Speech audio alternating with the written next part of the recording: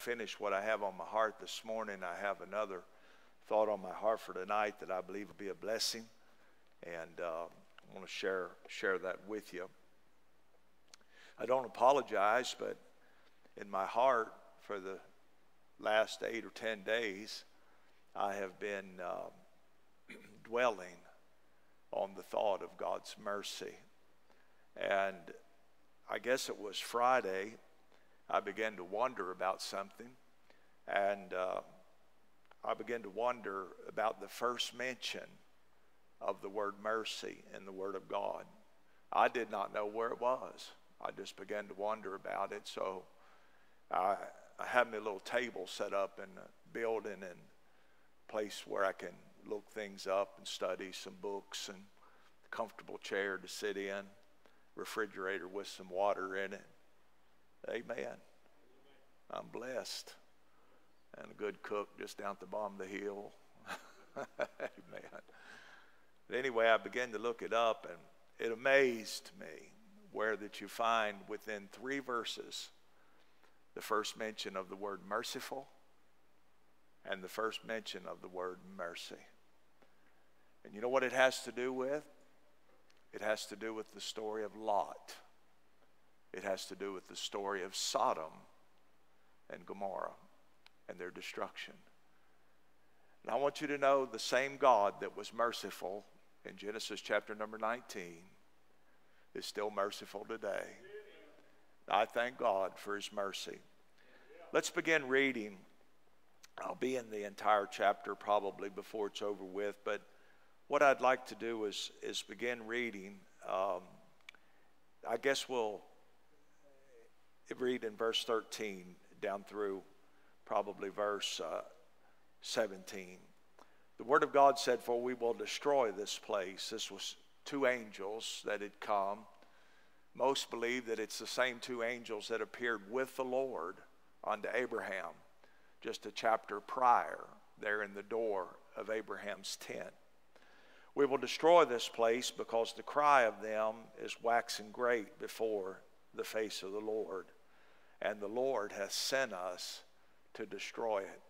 Are you all aware that this earth is reserved unto fire, unto destruction? There's going to be a new heaven and a new earth wherein dwelleth righteousness. Some don't believe that. One preacher said they have a right to be wrong. Amen. But you can mark this down. This world's going to be destroyed, not with a flood, but this time with a fire. The Bible said the rocks will melt with fervent heat. I don't know, scientifically speaking. I remember Olivia telling me, "Papa, I have a scientifical brain." She told me that when she was 3 years old. She might know, amen. I don't know how much heat it takes to melt a rock, but it takes a lot. And I'm going to tell you something right now. The Word of God said our God is a consuming fire. Notice what the Bible said here. "The cry of them is waxing great before the face of the Lord, and the Lord has sent us to destroy it.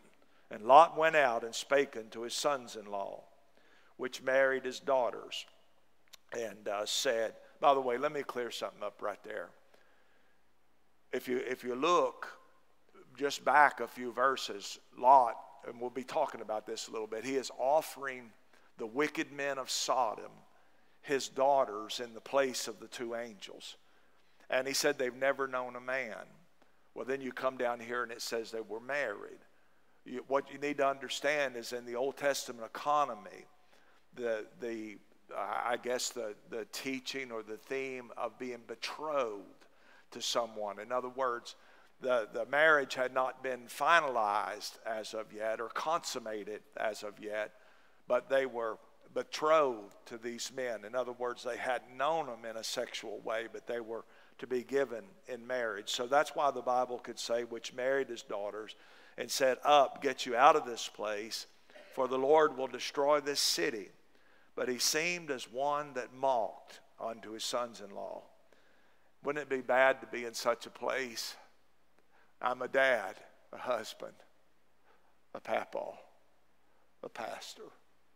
Wouldn't it be bad for the words to roll off of my lips and for somebody that I know, for it to sound like I'm just mocking. I'm telling you, it'd be pitiful.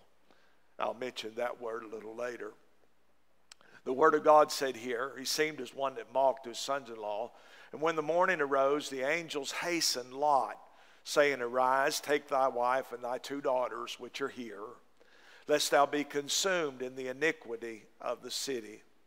And while he lingered, the men laid hold upon his hand, and upon the hand of his wife, and upon the hand of his 2 daughters. And the Lord being merciful, that's the first mention of the word merciful in the Word of God. The Lord being merciful unto him, and they brought him forth and set him without the city. And it came to pass, when they had brought them forth abroad, that he said, Escape for thy life. Look not behind thee, neither stay thou in all the plain. Escape to the mountain, lest thou be consumed. And Lot said unto them, Oh, not so, my Lord. Look at verse 19, please. Behold, now thy servant that hath found grace in thy sight. Here's the first mention of the word mercy in the Word of God. Thou hast magnified thy mercy, which thou hast showed unto me in saving my life. And I cannot escape to the mountain, lest some evil take me and I die. Let's pray together, and I want to bring a message entitled, Mercy Magnified. Father, I pray in Jesus' name that you would clothe us in our calling today. God, that we would be encouraged in our spirits today. And Father, that you would help us to be a help to our people. Father, I realize this morning that there are very few in the world today, very few that are dedicated to the cause of Christ. I pray, God, for these that are gathered in our hearing this morning, that each one of us would find ourselves, our Father, not in a lukewarm state, but in a state, our Lord, where we're dedicated in these last days. Lord, help us, I pray, and God will give you glory. Show mercy, our Father, this morning to that one that stands in need of mercy, and God will give you glory. In Jesus' name, amen and amen. As I think about what the Lord has put in my heart, and like Wednesday night, I'll be continuing next Wednesday night what we started last Wednesday night. But as I think about what the Lord has put in my heart, my heart is just so full with this subject of mercy. The Bible said, Blessed are the merciful, for they shall obtain mercy. And we studied last week about the man that he owed $12 million plus in today's economy. And another man owed much less, which would be about a third of a year's wages. He was forgiven his debt and then refused to forgive the other man his debt. Today, when the Bible says, Thou hast magnified thy mercy, I thought about something. This past week, I had been... many of you men probably have a set somewhere of Allen wrenches.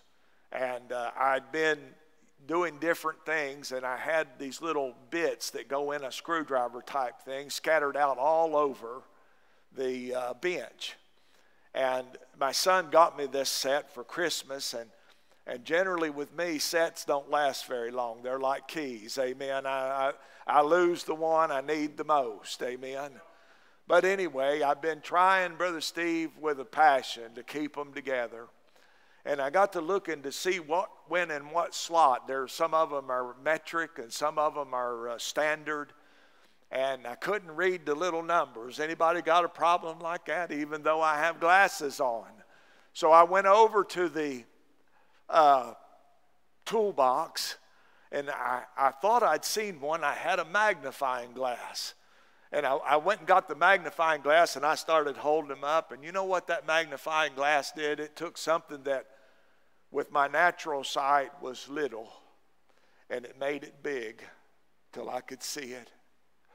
If our Lord Jesus this morning were to take His mercy and magnify it in your heart and make it big, it'd bless you today. If you're saved, it would bless you. And if you're not saved, it would bless you to know how much God wants to show mercy to you. Not only does the magnifying take something small and make it big, but I have several rifles that I like to shoot. I don't shoot them much anymore. But anyway, what you get with magnification is you take something that's far off with a scope or a telescope, like looking at the stars. I don't have one of those. I'm amazed enough by those just looking at them through my glasses. Say amen. God's knocking holes in the darkness. But anyway, you take something that's afar off and make it appear to be close. Amen. And God's mercy may seem like this morning to someone it's afar off. But I'll promise you this. If the Holy Spirit will visit with you this morning, He can take that seems like it's way out yonder and bring it all the way down here into your heart and your life. How many remembers when God did that for you? And you realized, I'm the sinner He said I was. And He offers mercy just like He said He did. Amen. I want to give you 3 things that are in my heart today, and I'll try to hurry along. First of all, this mercy is magnified. I see that someone was praying. If you back up into chapter number 18, and I'm not going to go through all of the reading, but Abraham was concerned. When he found out that Sodom was going to be destroyed, he asked these men, he asked the Lord, he said, would you destroy it for 50's sake? Would you destroy it for 45's sake? Would you destroy it for 40? Would you destroy it for 30? Would you destroy it for 20? Would you destroy it for 10? And God said, I will not destroy it for 10's sake. I'm telling you, beloved, Abraham was an intercessor. And in these last days, we'll see more mercy being magnified when we see more of God's people praying and getting a hold of God. Amen. I'm going to tell you something right now, beloved. Listen, I thank God. You can read your Bible. Abraham would move, but one thing was always there. He built an altar. He knew he couldn't make it. It didn't matter where he was in this world. He couldn't make it without a relationship with God. He built an altar. I don't know about you, but I know that today, Lot knows that Abraham was praying. Amen. And Lot is understanding that, where that he is today. And so someone was praying. The Bible said that the effectual, fervent prayer of a righteous man availeth much. I'm going to tell you something, beloved. Listen, we want to see the old-time services. We want to see old-time revival. We want to see old-time praising and worshiping God. I know there's a lot in this world that's pressing us down. I didn't say you down. I said us down. Amen. But I'm going to tell you something right now. We cannot afford in these days to neglect our prayer closet. We cannot afford, beloved. Listen. God's mercy is being magnified in chapter 19 because there's somebody praying in chapter 18. Amen. Listen, I believe it's important. Not only, beloved, listen, do I see in magnified mercy that someone was praying, but I see that someone was pitiful. Now listen, have you ever heard somebody say, so-and-so's pitiful? Or so-and-so, I've actually said this recently. Some of our people, their health is so broken. I've said they're in a pitiful shape. Amen. I'm telling you, I'm not saying that in a derogatory way. But I'm telling you, there's other ways that the word can be used. Maybe somebody's a drug addict. Or maybe somebody's a sex addict. Or maybe somebody, beloved, listen, is involved in something they shouldn't be involved in. And somebody will say, oh, my son's just in a pitiful shape. Or my daughter's in a pitiful shape. Or my brother or my sister or my mom or my dad is just pitiful. I want you to know, when I have read and studied Genesis chapter 19, Lot is in a pitiful state. He's in a pitiful state. You say, Pastor, I don't know what you mean. Listen, he started out with Abraham. And they got to a place where their cattle was magnified and they had more than could just graze. And so they needed to split up. And beloved, there's three things I'm going to give you here today that brought Lot to this pitiful place in this place called Sodom. First of all, it was Lot's choice. Lot lifted up his eyes and he saw the well-watered plain. And the Word of God said he pitched his tent toward Sodom. Lot's choice. I like this. I read it years ago. I'll never forget it. His choice was good for cattle, but it was bad for children. I'm telling you, beloved, there are people in this world today sitting in churches just like this that will make decisions that's good for their finances, whether it's good for their children or not. And I'm telling you, our family ought to come before our finances. Amen. And Lot makes this choice. He pitches his tent. His choice was based on sight and not on faith. God's people are supposed to walk by faith, not by sight. I see, beloved, listen, that he's looking down towards the well-watered plain. He was pitiful in his choices. I want you to understand, not only was Lot pitiful in his choices, but he was pitiful in his compromise. I'm telling you, beloved, you say, Pastor, how do you know that Lot compromised? Well, he pitched his tent towards Sodom, and he moved into Sodom, and you find him in chapter 19 sitting in the gate of Sodom. I'm telling you, beloved, just like a town council, amen. It's a position of authority in that city that God declares was wicked. He compromised. I don't know about you today, beloved, but I'm telling you, compromise is not going to help a church. It's not going to help a family. And let me give you this, it's not going to help a country. I want Brother Richard to pull something up on the screen. I want to show you something here, beloved. When I looked at this, I said, I want my people to see this. The question, this is by Gallup. Do you think marriages between same-sex couples should or should not be recognized by the law as valid with the same rights as traditional marriage? If you go back just a little bit before 1997 into 1996, the red line represents that it should be valid. Is the other one blue? Blue and green. Now y'all know I'm colorblind. I've been telling you that for 8 years. Well, to me it's a red line. But Brother Steve said it's green, so we'll go with Brother Steve. He's not colorblind. So the green line on the bottom, there was 27% in 1996 said that it should be valid. And 68% said that it should not be valid. Bring that down to 2021, where we are today.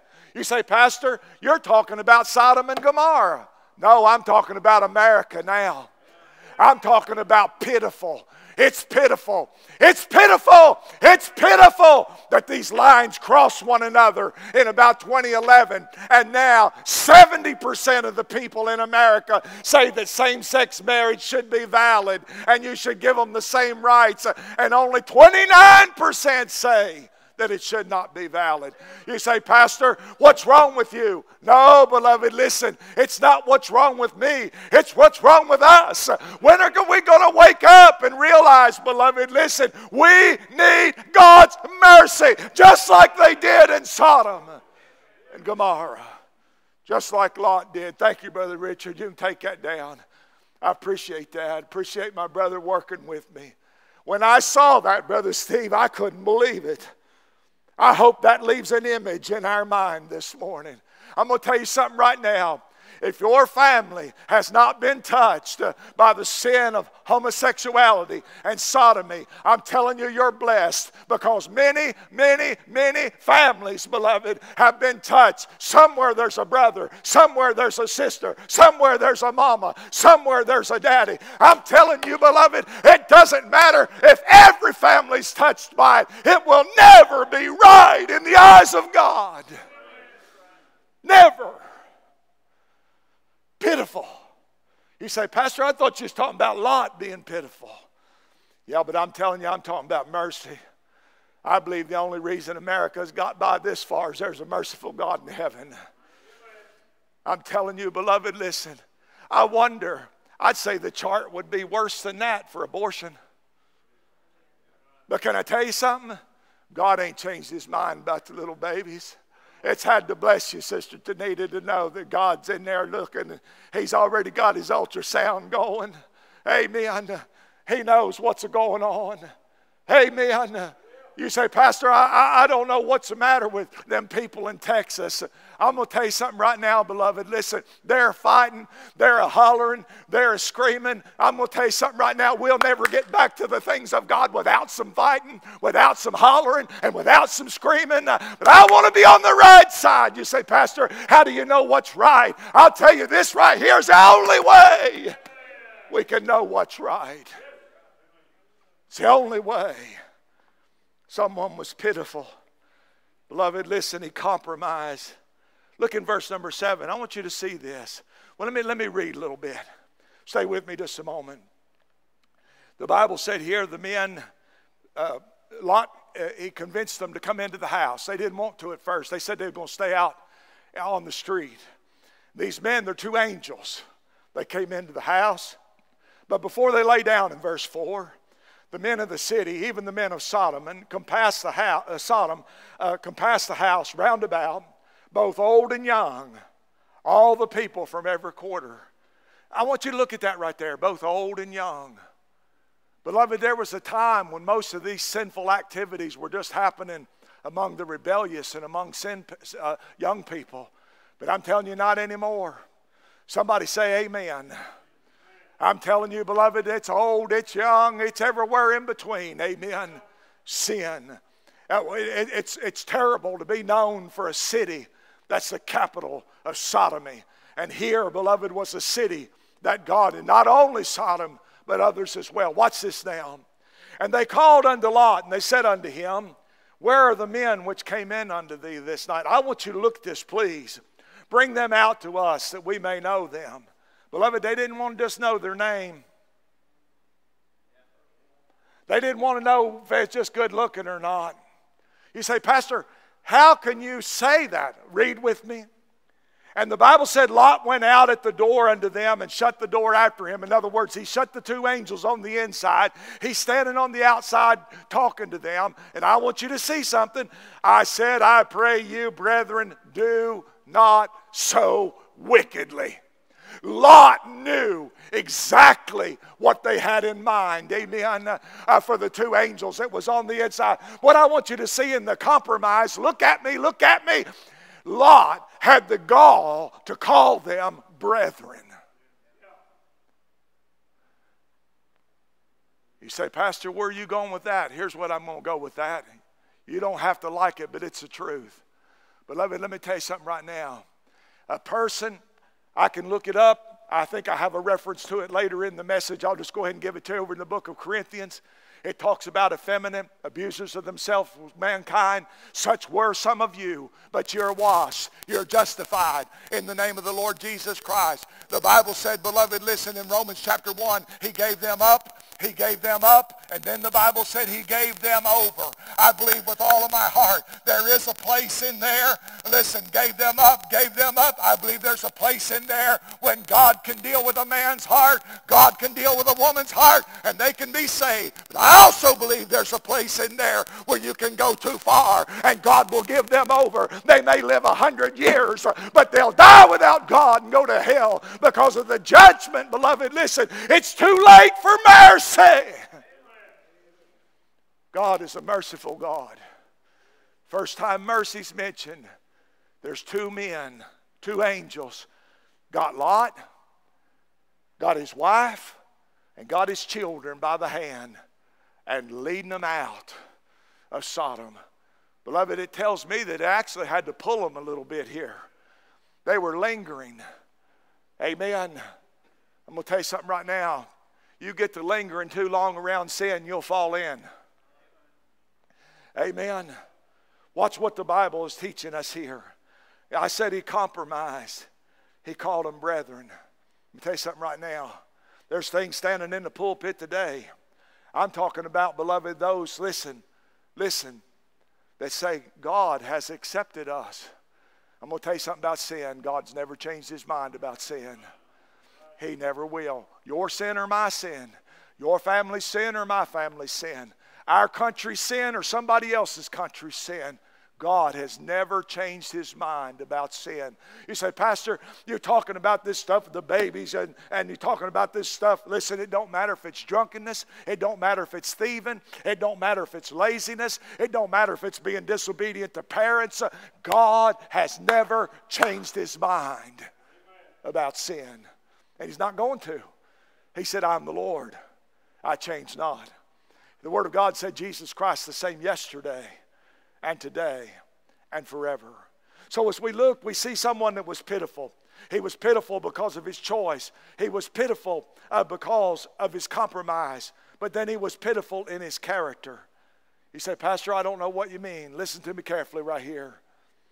A man's character is in bad shape when he can't speak to his own family without his own family seeming like he's a mockery to his own family.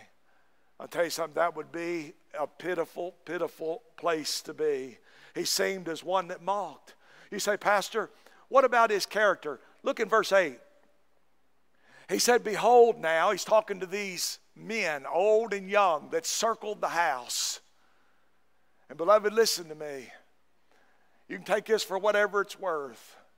But I believe right now there's a movement in America and they're circling the house of God.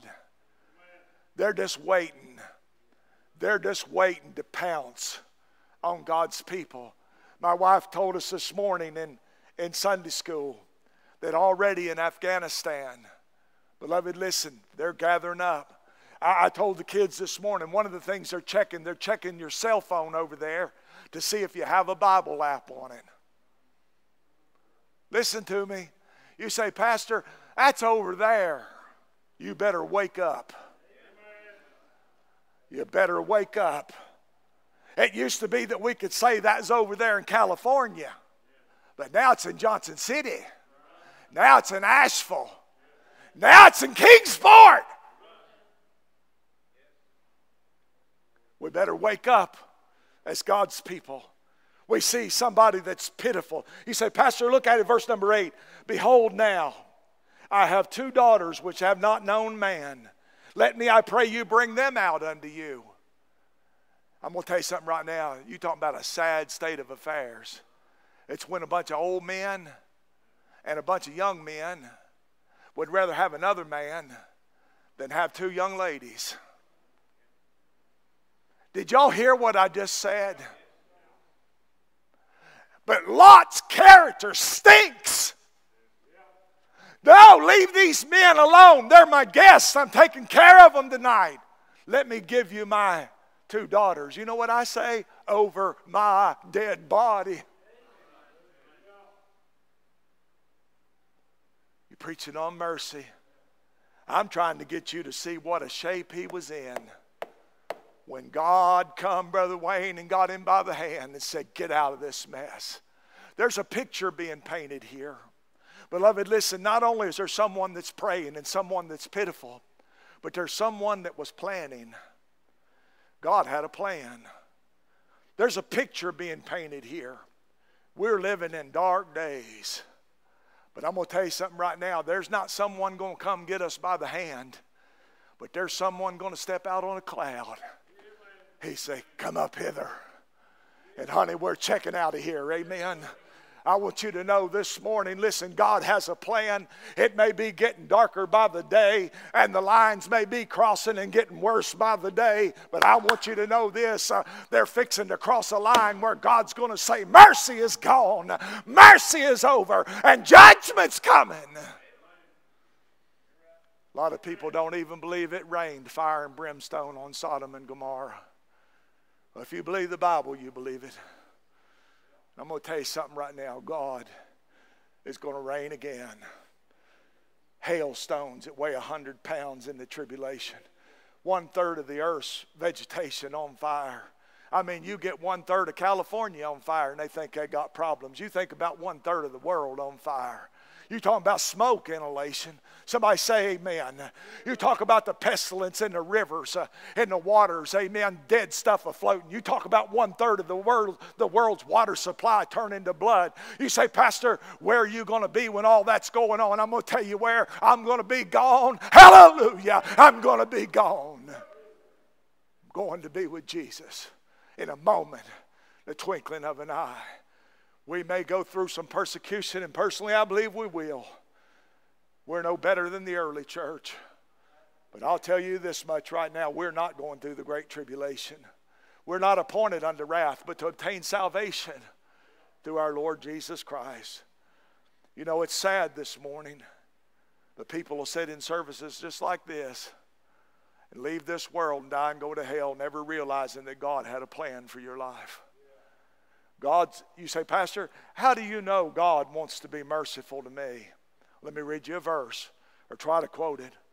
The Lord is not slack concerning his promise, as some men count slackness, but is long-suffering to usward, not willing that any should perish, but that all should come to repentance. I lived my life for 27 years unconcerned about God's plan. Actually, for about 20 years. And then at about 20 years old, I began to get concerned, our first child being born, about God's plan for my life, and I joined up with the church, and I did everything I knew to do in the church. I tried my best to do what was right. I wasn't getting drunk on the weekend, going to church on Sunday. I wasn't doing none of that. I was trying to talk right, and walk right, and act right, and dress right, and do what was right. But I tell you, none of that brought peace in my heart, Brother Ed. That peace you talked about a while ago can only come from Calvary. It can only come from the forgiveness and the mercy that Jesus Christ gives us when he births us into the family of God. Many people are religious but don't have a relationship. Jesus said, many will say to me in that day, Lord, Lord. Oh, they know the language.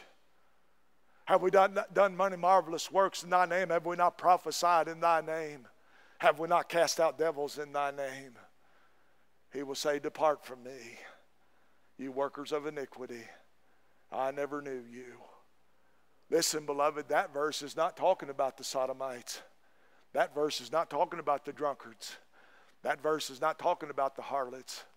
That verse is talking about people that sit in church every Sunday and they think they're going to go to heaven, that God's paying attention to their $100 bill, or God's paying attention to their $20 bill, or God's paying attention to their 10. I'm going to tell you something right now. That's the reason a lot of men have quit preaching. They're paying too much attention to the offering and not enough attention to the Savior. Say amen. I'm going to tell you what, listen, you want to hurt this pastor? You want to hurt me deeply? I said, do you want to hurt me deeply? Then you go to hell from the pews of Bible Way Baptist Church. You go to hell from this place. I don't know of anything, Brother Steve, that would hurt worse than to know that we've stood and begged and pleaded and preached, and God's mercy was rejected. You say, Pastor, that's not your responsibility. I didn't say it was. I said it'll hurt. There's a reason, beloved, when the saints of God witness the great white throne judgment, there's a reason that right after that, they're cast off into the region of the damned, into the lake of fire. There's a reason that God said, I'll wipe all tears away from their eyes. Brother Grizzle, that missionary that we supported, he's preached his heart out, and yet his people, many of them, will die without God. He'll stand there and weep. I believe with all my heart, God, on this day, in Sodom, magnified his mercy. He's wanting us to see, yes, there's someone here that was praying, that was Abraham. There's someone here that's pitiful, and that's Lot. There's someone here, beloved, listen to me, that's planning He's not on the scene, he's behind the scene. I wonder. The Bible gives us the record, Brother Steve, of how Abraham's praying about Sodom and its destruction, going through the numbers. But Brother David, I wonder how many times Abraham bowed, said, oh God, you know my nephew. God, you know that place down there where he's at. God, would you help him? God, would you keep him? God, would you deliver him from that mess? Only God knows how many times Abraham prayed for Lot. You find in the Word of God, beloved, listen. In 2 Peter chapter 2, verse 7 and 8, I'll close with this. Ladies, if you want to get ready with a song of invitation. 2 Peter chapter 2.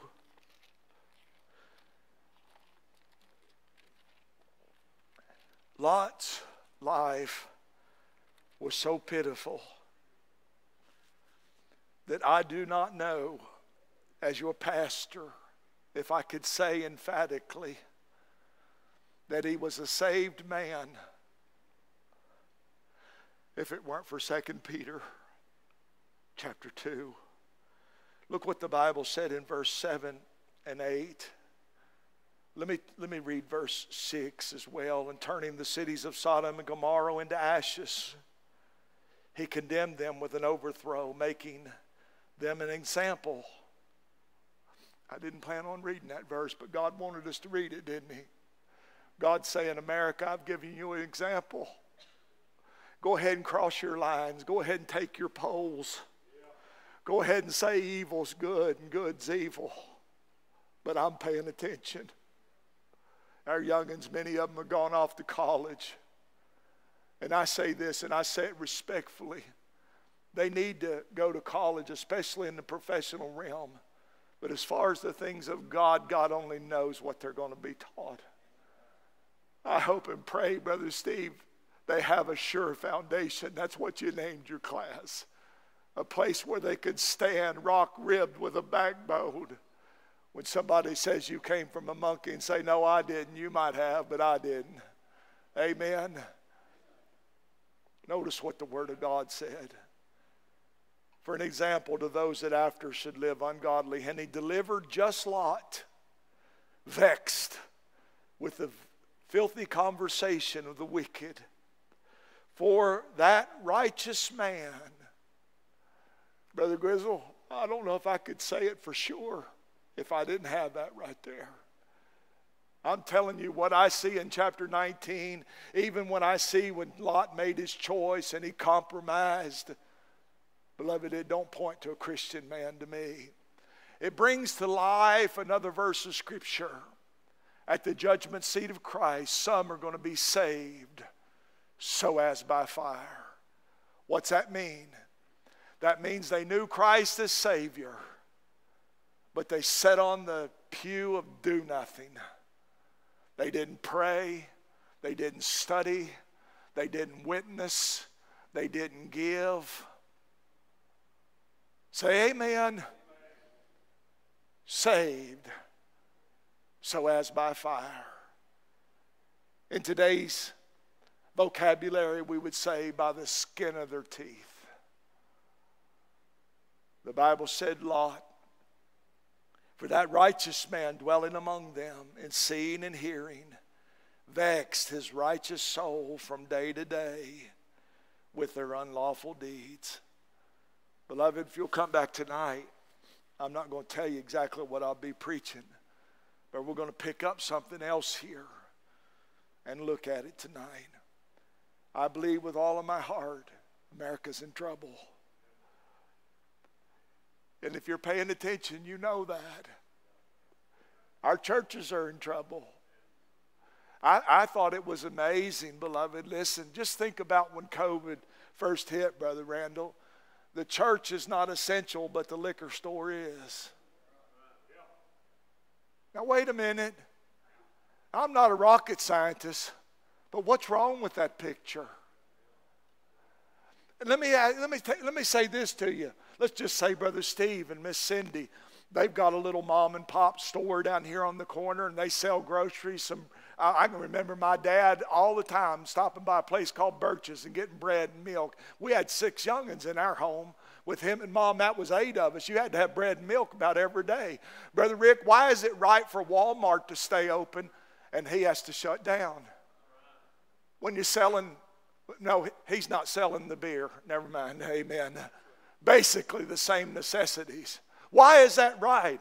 Why is a government allowed to pick winners and losers? I'm going to tell you something right now, beloved. We're a lot more trouble than we realize. But God is still on the throne.